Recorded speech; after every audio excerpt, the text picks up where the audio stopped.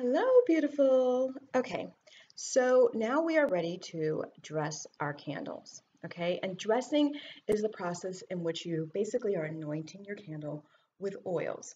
And you can also use herbs. And when you dress your candle, basically what you're doing is you're imprinting your intention into the candle. And that makes your spell much more powerful and effective. So there are a million conflicting methods on how to dress a candle. But the truth is, you can't really do it wrong if you set your intention right. Okay, so some like to, rub down from the middle to the bottom. Some rub from the bottom to the top. However you do it, again, you can't do it wrong if you set your intention correctly. So when you're doing something like when I want to bring something to me, I typically rub from the bottom to the top because I feel like that is drawing it to me. If I am anointing a candle and it is for a ritual that is getting rid of something, I rub from the top down because I want it to go away. Now, I will do this even with a jarred candle, okay? I have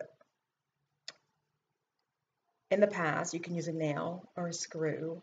I've taken a wire hanger and had it cut so that I can produce holes, okay, that will go down.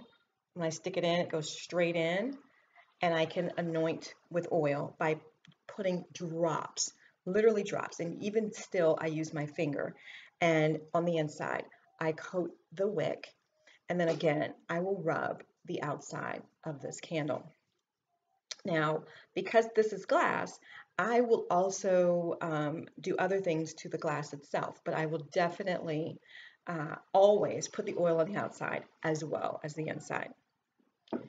If it's a taper candle, again, I go up, you go in whatever direction and around in circles, whatever feeds your intention is fine. So it doesn't really matter as long as while you're doing it, you're focusing on your goal and you're visualizing it while you're dressing the example. So if your goal is to draw more money, visualize gaining prosperity as you're rubbing the candle, of course, okay? And then there's certain oils. So it doesn't matter. Like this is the money rain oil that you can get from a botanica or order online, right?